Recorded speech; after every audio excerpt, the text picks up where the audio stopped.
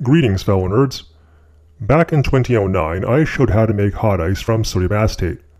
Most of my experiments at the time were on the small scale, so let's do it one more time on a much larger scale. Here's a nice big jar of liquid sodium acetate trihydrate, enough to stick my whole hand in. It's already been melted and chilled and is ready for use. Right now I'm coating my hand in sodium acetate to provide nucleation sites for initiating hot ice crystallization.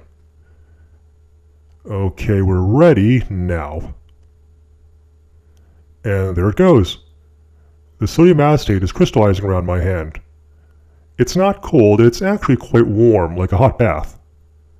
Eventually it freezes solid. Don't worry, I'm not trapped. The sodium acetate is still fairly warm and is thus soft enough for me to pull my hand out.